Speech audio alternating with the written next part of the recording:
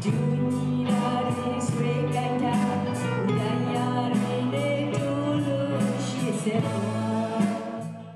there, and thanks for listening. If you're enjoying our podcast and have a recommendation about someone you think that we should have on to share their voice and journey with the world, by all means, let us know. It could be an aid worker, monastic, author, journalist, doctor, resistance leader, really anyone with some tie or another to the ongoing situation in Myanmar. To offer up a name, go to our website, insightmyanmar.org, and let us know. But for now, just sit back and take a listen to today's podcast.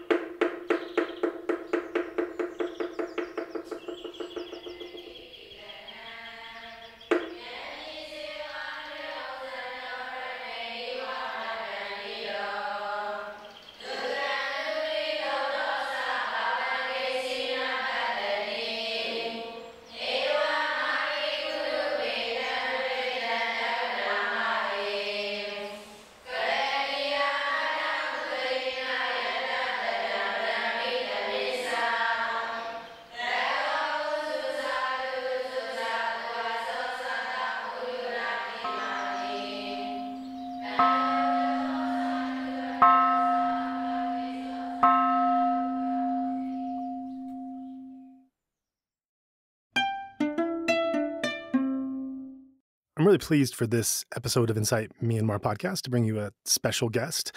Quite a lot of stories to share from Myanmar over many years. Wynn Maung, thanks so much for joining us on this episode of Insight Myanmar podcast. Thank you. Thank you for asking me and give me this opportunity. Yeah, so I think that you're a name that maybe younger Burmese might not be familiar with, and people outside of Myanmar may not as well. But for those of another generation in Myanmar, I think everyone will know a little bit of something about you and your career, and be very interested to check in and hear your thoughts now. But for those who are not familiar with your life and work and previous career, I wonder if you could take us from the beginning and share a bit about your early years growing up and then the movie career that you settled into. Yeah, I grew up in all over Burma since my father was an army officer.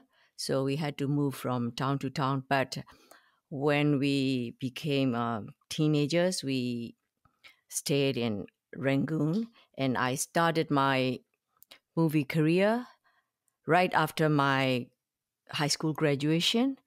So in around 1972. So, and then until 1993 that I left for America. So around that time, I think people, my generation may know me, I think. Right. And before we get into your movie career and learning more about Myanmar cinema, let's just go back to those early years. You mentioned how you moved around a lot because your father was in the military. Actually, my father joined General Aung San's army. He was the second group, I think. So it's very early. And then even he was not married. And then after a while, he left army, and then he was attending the university. But before he finished it, his younger brother joined the army, so he joined again. And then he got married, and when we were pretty young in my elementary era, he was with the parachuting school. He at one point he became the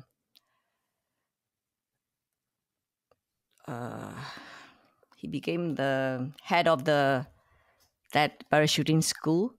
So we live very near to the airports, and I've seen the aeroplanes, flying over our area all the time. And in 19, and then not when we were in that still the military, parachuting school, there was the 1962 coup happen. So we were so young, so we didn't really realize the effects of those. But I remember that there was the announcement of the $50, 50 Jats bills and 100 Jats bill, that you cannot use it anymore. So I heard that that my mother was complaining a little bit, but I think we didn't heard that much at that time. But a lot of people lost a lot of their monies and all that kind of stuff. And then we moved from there. We moved to different military areas. And then when I was in the high school, we were in Mingladon, and he was G1. His position was G1, and then from that position, he was forced to retire from his military position, and then asked to move to the government, one of the ministries. So even though he was not so happy about that, he didn't have a choice. So he did accordingly until his retired age. So, and then when I was after my high school graduation, I attended the Rangoon Arts and Science University, and when I was there, there was this Thant crisis. It was in 1974. So Thant was the third UN Secretary General of the United Nations, and he worked there from 1961 to 1971. So what happened was a series of protests and riots in the then Burmese capital of Rangoon, triggered by the death of Thant, caused by government's refusal to hold a state funeral for Thant. I'm wondering, what Thant's funeral, did that have an impact on you or your father? Was your family involved in any way in those 74 protests? No, not to my father, but I was still a student at the university, so we saw a lot of protests, and so I was not really involved, but I oversaw the crisis and protests. And then the school had to stop for a couple of months, and then we continue. So what happened was the goals of the student at that time was to get the state funeral at the old site of Rangoon University Student Junior, but it was violently suppressed. So I was just oversaw the crisis. And then 1988 uprising happened. At that time, I finished my university already. I was working as an actress, and it was started by students in Rangoon. It was happened also it was in August 1988, and then there was student protest spread through the country, March 12th through September 21st, 1988. So that's why it was called 8888, 4/8 uprising. So many firms in the formal sector of the economy were nationalized, and the government combined Soviet-style central planning with Buddhist and traditional beliefs and superstition. Hmm. Yeah. Right. And your your father joined a very different army than the Tatmadaw would become as the military took over and as it started to really control the country with an iron grip. Do you recall your father's attitudes or feelings about being involved in an organization that was now affecting and impacting the country and society very differently than how it was when he joined that military for probably for trying to gain liberation and independence? I was I'm not very sure about that because what I overheard all the time was when the water bottle is dripping, doesn't matter, you have to fill the water bottle. That's what they, were told all the time. So no matter how the water bottle was leaking, you always have to fill it. And what does So that mean?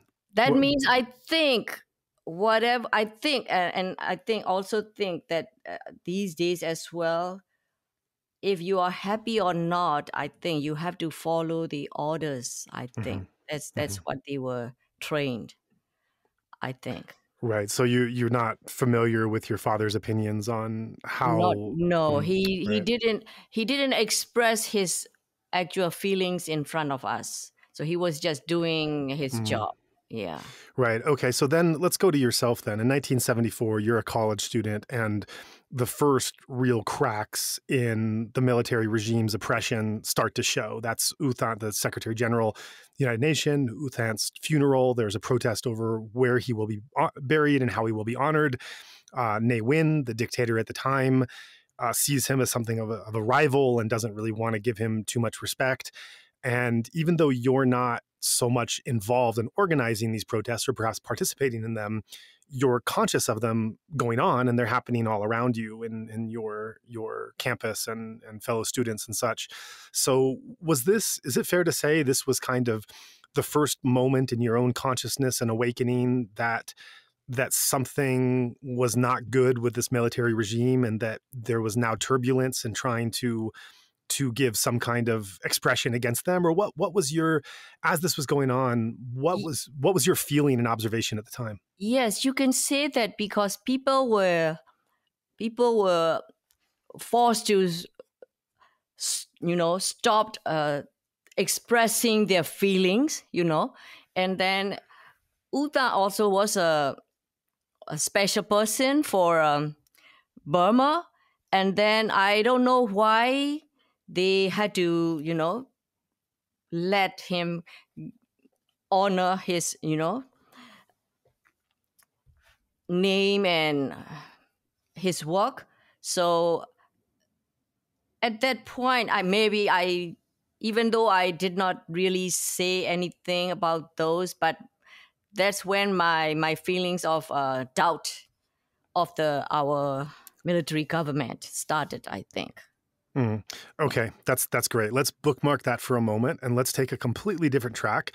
Mhm. And or perhaps it's not different because these might go parallel, but let's just take a moment to better understand your storied movie career as an A-list actress in Myanmar. So can you tell us a bit about how you got involved in movies, what your big breaks were, and then what roles you started to play, and maybe tell us a bit about the state of Myanmar cinema in the process as you came to be involved in it? Uh, how I started my career was we used to go to Shwedagon Pagoda quite often, and then my father has a friend who knew a director who was looking for an actress at that time.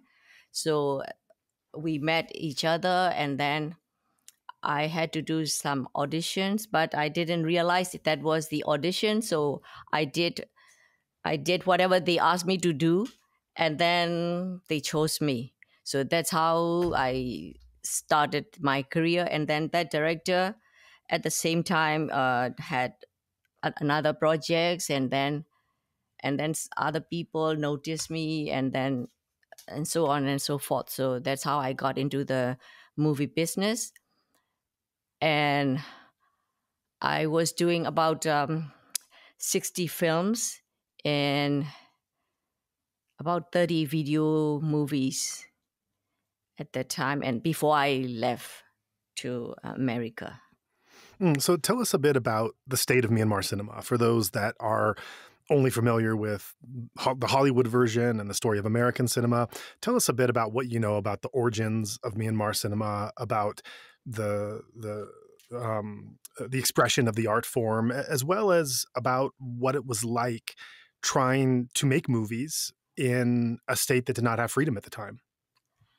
At that time, when I was in the movie business, there were only black and white films.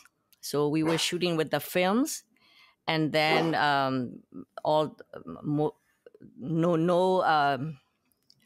color movies were there yet.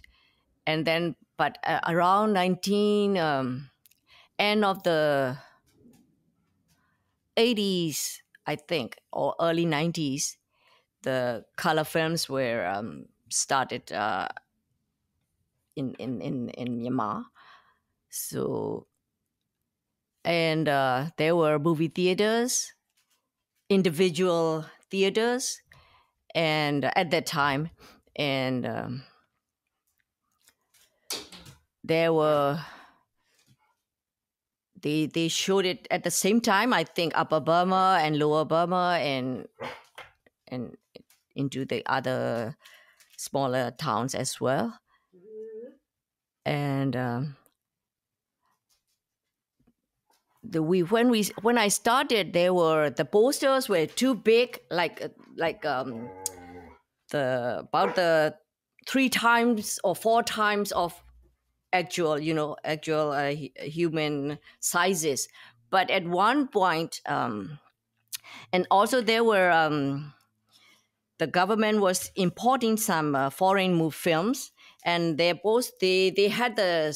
always have the small posters. So at one point, the big posters are all canceled, and everybody has to be the same. So our posters became smaller as well, small, like maybe I'm not sure about that, but like 50 by 30 or something like that, for the right angle posters. And that was, I remember that happened when I was there. And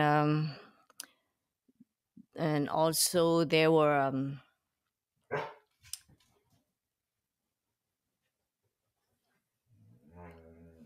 at that time, at one point, there were about 100 movies were produced, but later they were very, very little, I heard, after I left. And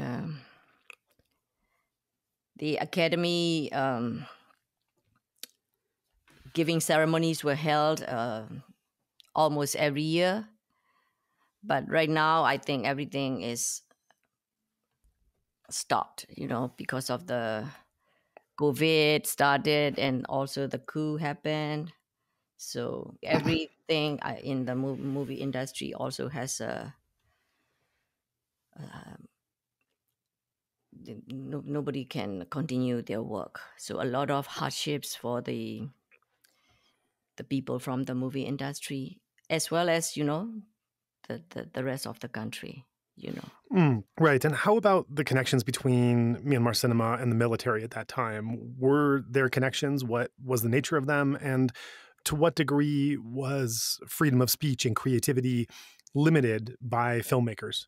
Oh, there were a big censorship. So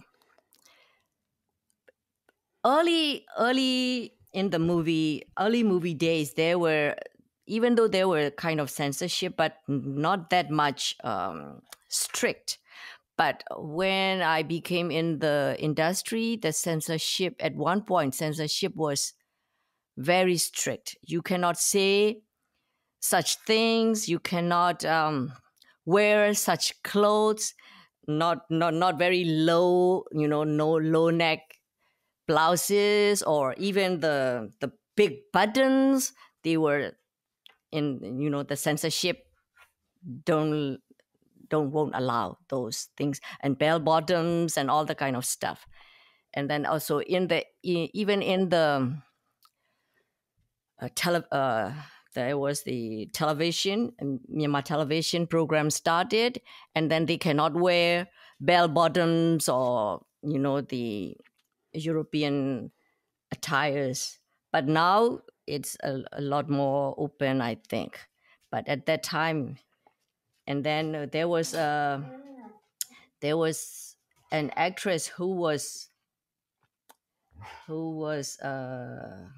banned for a couple of years from performing because she was wearing something, inappropriate, they said. But in this era, it is nothing at all at that time. So censorship was also very strict. And then you cannot say things like, okay, there was a movie I was involved. It was called Kitya Kiide. Kitya Kiide means a traveler to such and such city. So actual distance from Rangoon to that city is about like a one-day trip. But along the way, they had a lot of problems happen. So it took them like 10 days to get that city. So when they when they try to get the censorship pass, the board from the censorship was not very happy about that movie. So they asked the producers and directors to cut a lot of scenes out of the movie. They thought it was about them, because I don't know, but so then they were not happy, and then they did a lot of censorship to that movie. So things like that. You cannot express even a little hint of your unhappiness or whatever to if they think it is about them, they will give you a hard time. Yeah, things like that. That's one of the things I remember. And then how did that feel for you as an artist who is working on this this medium of film for 2 decades and doing, as you said, over 60 movies and along with television shows, this kind of really tight censorship of what you can say, how you could say it, what the references and inferences could be, what you could wear, the plot lines, everything else, having everything under so much scrutiny and such censorship. How did it feel for you as an artist working in those conditions? Not happy, of course, and not just me. A lot of people from our industry felt the same way, but we cannot do anything about it because we are under the law. So we had to walk, the way they wanted us to. So even these days, even these days, the censorship is still there, and then you cannot express a lot, but it's a lot more flexible than before, I think, because since I'm away from there a long time, so I'm not sure how things are over there. But I just heard someone was complaining about the censorship. So the censorship of their art, so if they are forced to cut out a line or two, or the way they express things, they don't have the freedom of expression, so they are not happy. That's what I just heard. So I think still a little bit of the, I think. Was there ever a time you remember where you or other people in the film industry tried to protest this or to expand beyond the censorship laws, or was it just too dangerous of an operating environment to attempt to do that? At that time, I don't know why, including me, nobody dared to express and protest about the censorship and stuff. But after the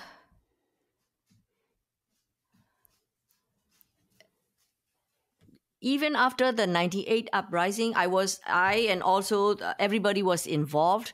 But after that, after the control back, we had to sign. We had to sign the agreement that we I don't know the details. I don't remember the details, but I roughly it is we promise that we're not going to get involved in the political movements anymore and things like that. Only then we can continue with our work. So there were a couple of actresses who would never sign those agreements. So they are out of business. They Yeah. cannot be in the movie business anymore. But she passed away with that, with her beliefs in her own heart. So Hmm. there were actresses I know, at least two of them. So the one of them passed away. The other one I'm not sure about her. So Hmm. they would not sign. They would not sign. But we had to sign, and then we continue with our career. But some are very strong minded, and they would never say we're sorry. Right. Right. We spoke last year on this podcast to Kenneth Wong, who is a Burmese living in San Francisco, quite well known for his work in poetry and books and music and movies as well. He's been a commentator of Burmese cinema in many different ways.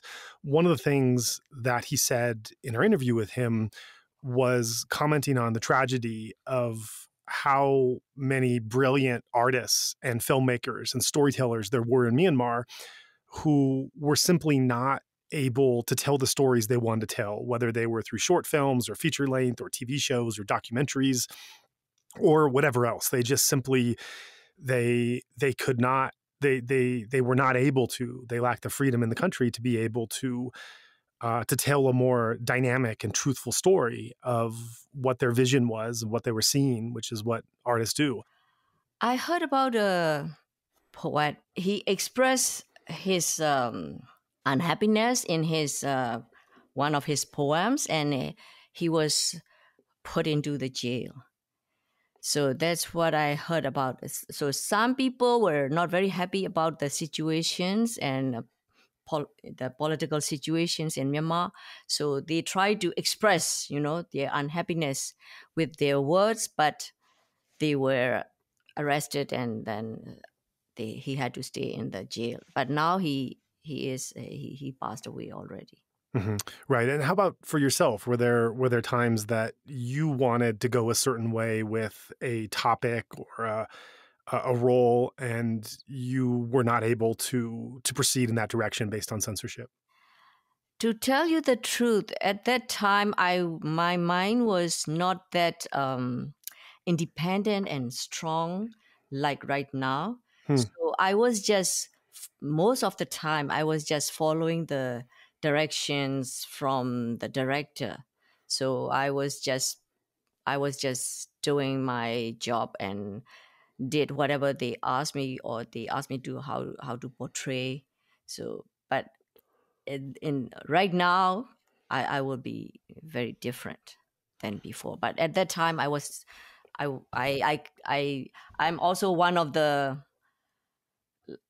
I'm also like one of the a lot of people over there. We don't know how to express our own feelings, but some very brave people like that poet, Hmm. they express their feelings, but I was not that brave at the time. That reminds me of the expression you used with your father of if the water is leaking, you have to fill it up. It sounds similar to that mindset of just which I think is probably true of many of us in the Yeah. societies we live in. The conditioning that we just kind of fit into the pattern and the structure of what that society is, and only with greater work do we start to question things that haven't been examined before. Yeah, yeah, a lot of people. And still, these days, I think some people cannot come out and express their feelings, even though they are not agree with what is going on around them, but so used to, you know, being shut off. So some are still quiet right now, but some very brave people, they show their, emotions and protests, the coup and all that kind of stuff. Right. So it's really interesting because you said just a moment ago that the kind of bravery, I don't remember the exact words you used, but the sense of like bravery and speaking out and firmness, that these qualities you have now were not qualities that you had during your 20 years as a movie actress. And so that begs the question, what changed? What was the period of waking up? What was the transformation that you went through where you suddenly realized, first of all, what was happening in your society, and second of all, having the courage to be able to speak out against that? What changes did you go through for that to happen? I think experience and living in this country did that to me too, I think, because here you have the freedom of speech. So and then you can express your feelings openly. And then also I can see what is right and what is wrong right now. And a lot of innocent people were pushed away their own home, and they have nowhere to live, nothing to eat, a lot of sadness. So I really feel I'm with them, and I feel really sorry for them. So and then that's why now I'm ready to speak out, and oh, don't think about what will happen to me. And but to say the truth, I'm also here, so I have the chance to do that.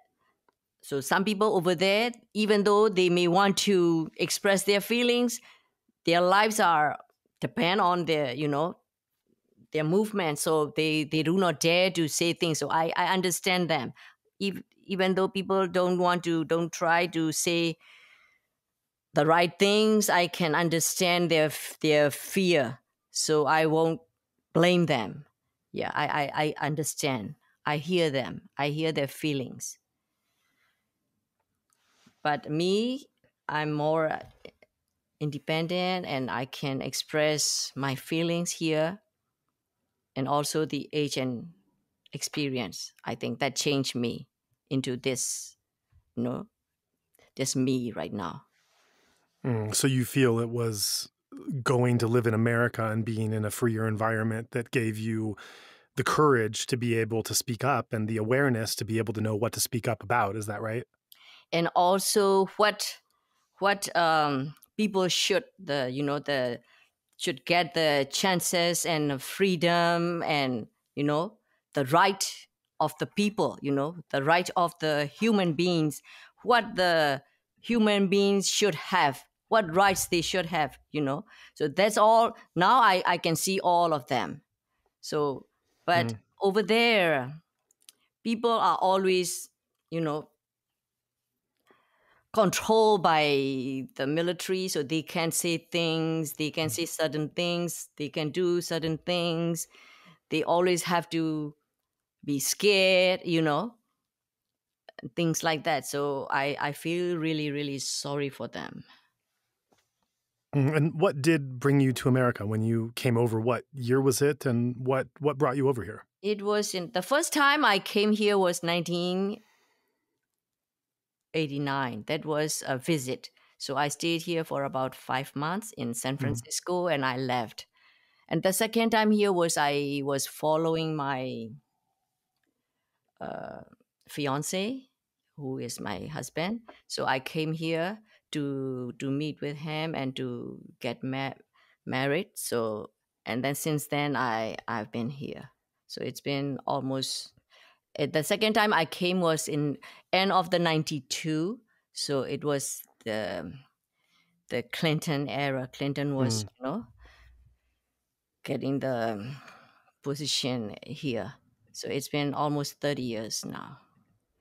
And when you were in Myanmar, you didn't really do much to speak up. It was really coming to America and living in this society that started to give you that awareness and courage to begin to act. Is that right? Yeah, as well as when I was younger, I kind of felt shy and scared and think, oh, if I say this, what people would think this and that and things like that. But now I'm more matured and also I had a lot of experience. So I am braver, and I can express my feelings more freer than before, I think. Right. And so since you've then come to America and you've been speaking out more, can you give an example of the ways you've been engaging? Because someone like you, as an exile from Myanmar, now living in the West, you're not just any exile. You're very well known by a certain generation for your 2 decades in the industry. So you do have something of a platform and a voice that can stand out. And so since you've then taken on that role, in what ways and in what have you expressed to be able to find that voice and to speak out? After seeing the all the things in Myanmar, so I felt that we need to speak out. We cannot stay quiet, and I also want to help people over there. So we started getting involved in the fundraising events, and also I was first thing I got involved in doing some news translations and narrations for Myanmar media outlets, and also started supporting fundraising efforts. And then when my husband started writing the Sunny Day musical, he wrote it in English to communicate with the theater's technicians. And while he's learning the typing in Burmese, I translated what he's written into Burmese, and then later he did it on his own. So and also I wrote the lyrics of all the new songs involved in the Sunny Day. So there are no Western cover songs, only the Myanmar songs. And then we also created some new songs for the musical as well. So, and then according to the story, my husband and I discussed the lyrics back and forth until we got them right for the scenes, things like that. And I also played a Myanmar poet character in that musical as well. Tell us what that Sunny Day musical is. That's something that you and your group have been working on quite a bit since the coup, as an advocacy, awareness, fundraising project in the U.S. Tell us a bit about what that is. Yeah, it is. The Sunny Day musical is based on the coup and the events of Myanmar Spring Revolution. It highlights how the coup transformed people and the country. And the theme of the musical is national unity. So we open with the unity and we end with unity and hope for the future. So, and then I like to say we the feelings towards the Burmese people, we are united with the majority of Myanmar people. We rejected the coup and the imprisonment of leaders and elected officials and a lot of people over there. And we rejected the torture and the killings of all the civilians. So that's why we performed the Sunny Day musical last year in March. And then a lot of people were supported. And also we are going to perform again in 29th of this month in San Francisco. And later we are trying to post it on the in the video form, so people can watch it.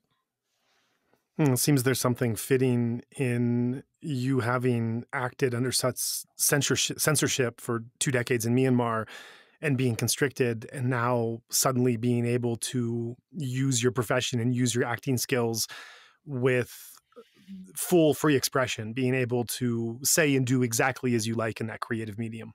Yeah. And then there was one situation not so long ago happened. So we posted a part of my poetry, reading on YouTube. And then one day I realized my voice was all cut off. So there was silent. I was saying things, but you cannot hear my voice anymore. So somebody did that. They are still doing it, even though we are here. Mm-hmm. Right. Yeah. What has been your thoughts in seeing the military coup from February 2021 as someone who lived through successive coups and military regimes and lack of freedoms and violence against ethnic minorities and everything else, having lived through all of that and then being able to see this blossoming, tentative democratic transition? What were your feelings on seeing the coup after it developed? In the beginning, I was not sure how to really respond and feel, but later, more and more, things happen, and then we saw a lot of protesters were crushed, and so at that time, the country was somewhat open already after the Aung San Suu Kyi. But now they're trying to move it into the previous situation all along. So in the beginning, I was not sure what to expect. And then later, the more, killings are involved and the more, people are put into the prisoners and all that. So we didn't feel it was okay anymore. So then we started to try to help them in any way we can. That's how we got involved. And I think it is not fair for the people in Myanmar, to be involved in things like that every day. And then it's already 2 years, and it is still, people don't have peace, and a lot of people are in very hardship. They don't have their jobs, no income. They don't know what to do, how to eat, how to support, things like that. And then I think in this time, people don't have that kind of hardship. That's what we believe. So that's why we like to help them as much as possible in any ways we can. That's how we involve into these things. Right. Our platform evolved into being able to respond to the developments with the coup and the resistance movement. Initially, we were doing more interviews and explorations of Buddhism and meditation and monkhood and the spiritual path. I am a true Buddhist. So I am a traditional Buddhist, but later I really believe into the Buddhism, and I also did meditations. I went to the meditation camps a couple of times, and then I believe, you know, I believe in Buddhism and I support it.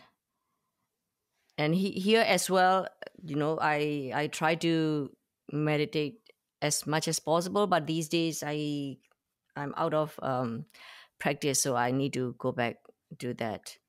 But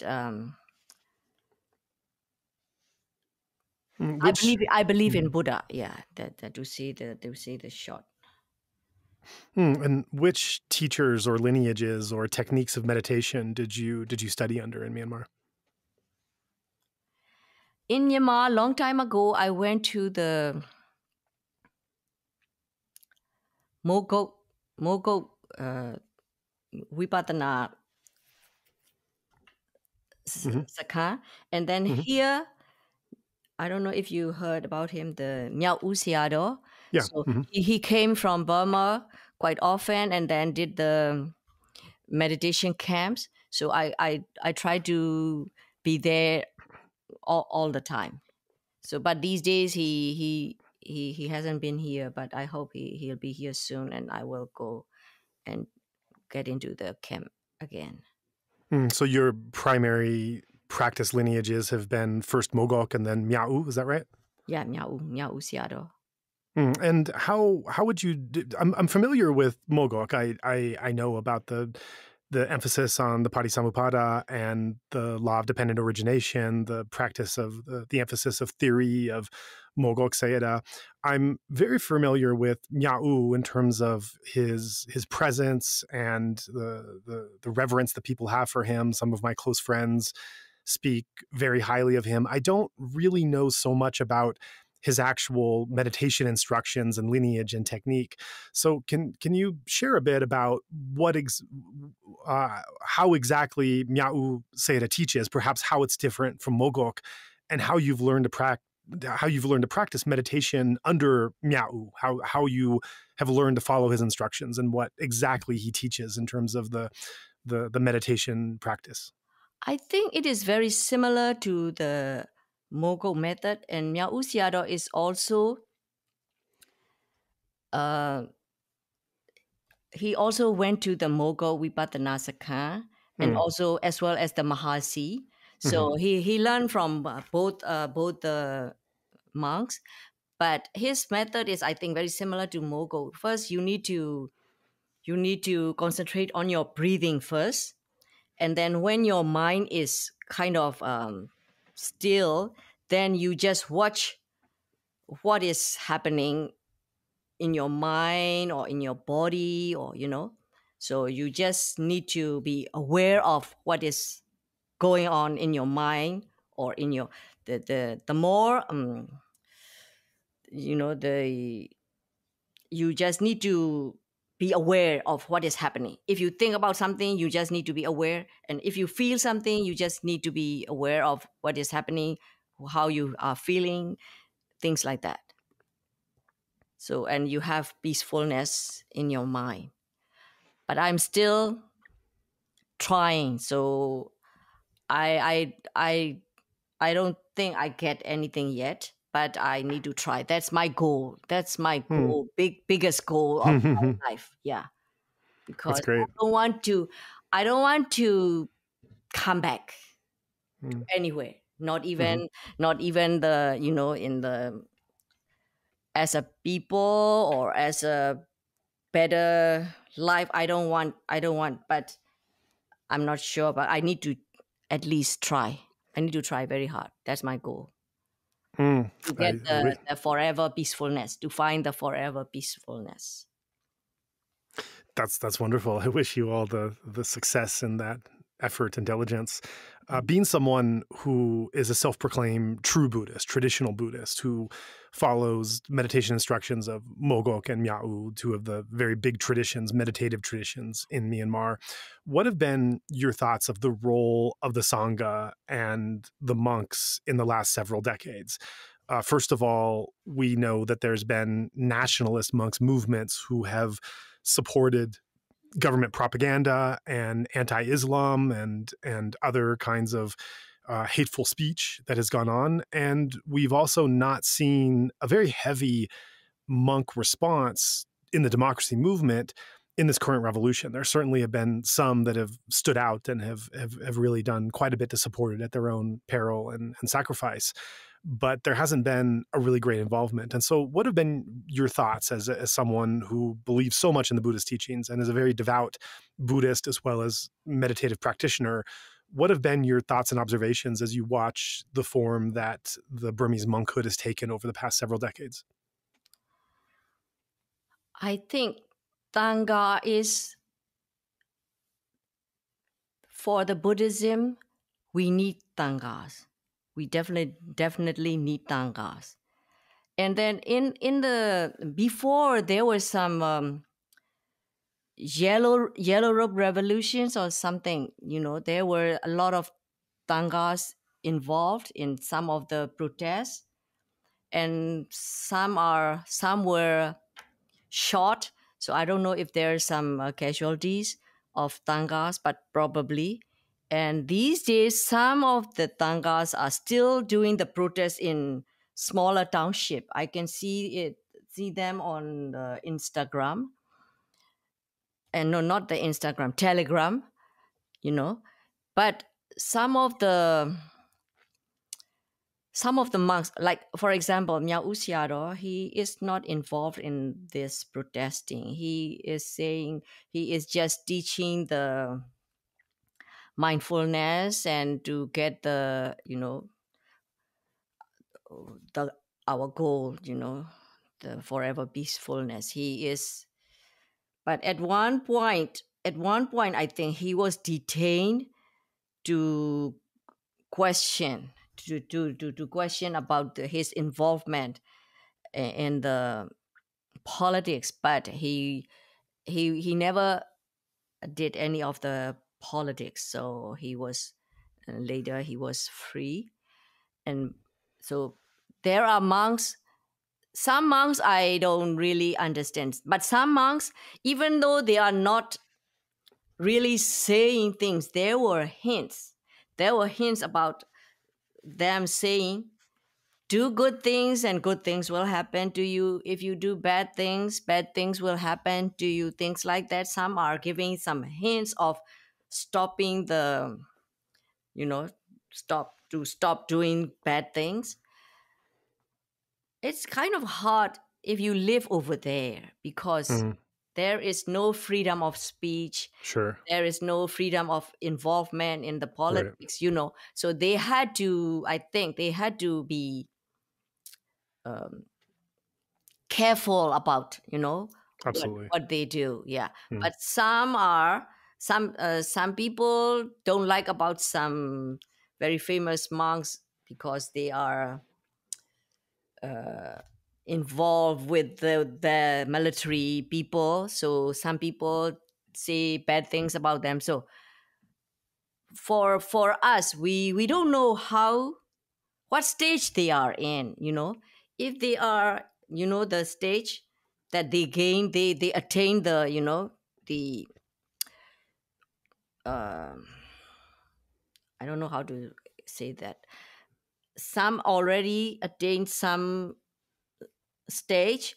If you say bad things about them, we believe that it's not very good for you. So some people do not dare say bad things about some monks. Some are doing it right now. So I can see those in Facebook, but I'm staying away from that. I don't want to say bad or good things about the monks, but the monks' rules are very important in Buddhism and as well as political, I believe. But I think they have to be careful. They are being careful, I think. So that's why some are not getting involved, but some are still. I can see some monks doing the protests in some of the small towns. We talk about the possibility of the military trying to insert propaganda into the religion and the monkhood and their sermons and their actions. It reminds me of your time in Myanmar cinema. And of course, the cinema is a very effective vehicle in any country to be able to get out messaging. And I think even in our country, in our Hollywood, there have been instances where certain types of propaganda or messaging or whatnot has gone into some of the movies at the behest and encouragement of our government. And so I'm wondering, in your 20 years in the Myanmar film industry, were you aware of, or did you encounter any times where movie scripts or roles or messages or anything were really just a cover for some kind of military propaganda that wanted to use the medium of film to be able to put out some kind of messaging that they desired? Yeah, there were some.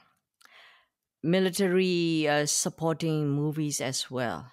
Some are produced by, I think, not directly but indirectly produced by the military related people. So those movies were there. Yeah, people knew about it. But there were also good good military movies as well, because there were like Japanese Revolution and things like that. So they also make movies like that, events from a long time ago, to get our independent, So Mhm. things like that happen. But these days, but people don't really, even though they do the propagandas, I don't think people really buy that. Mm. They know how the military is. Now they are proving it Mm. more. Yeah. Great. Well, this has been a really great conversation. I think those are all the questions I have, really covering your life, your career, your activism now. It's been great to hear about all that. Of course, your practice and meditation and Buddhism. Before we close, is there anything else you'd like to talk about that we haven't brought up yet? I think we covered a lot, and I just want to thank you. Thank you so much for all that you've been doing for Myanmar and Buddhism, and also thank you for your interest in the Sunny Day musical.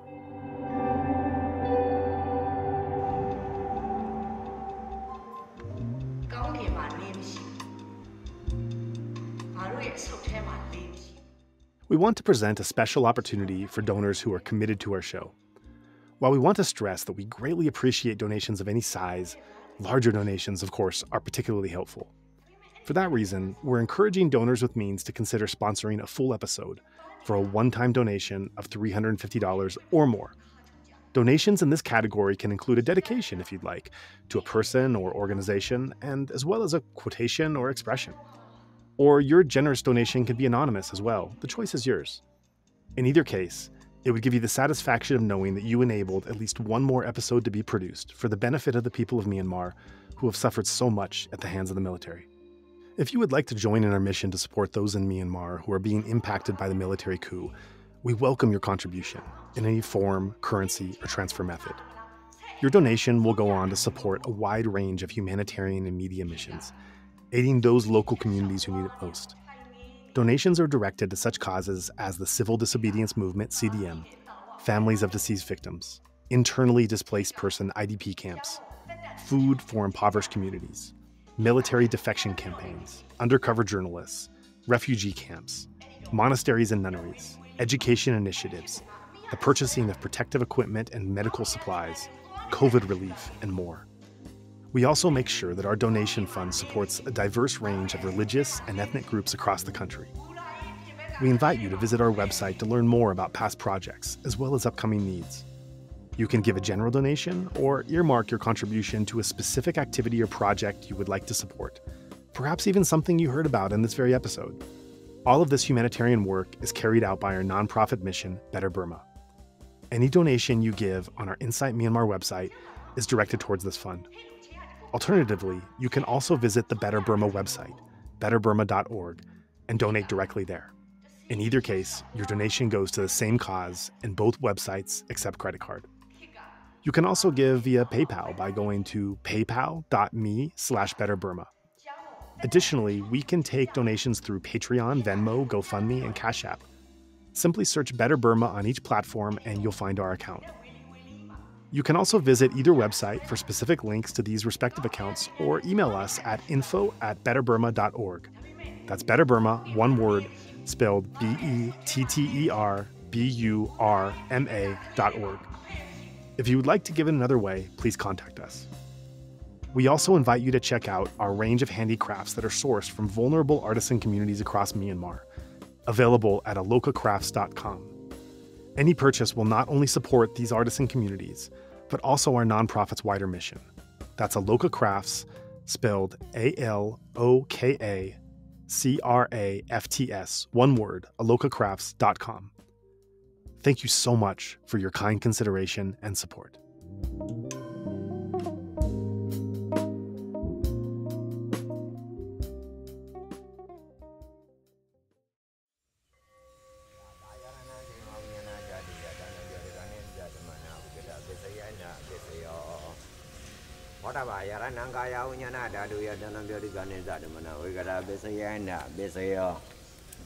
Oba yarananda dayananga yaranaya dayanam boda yaranam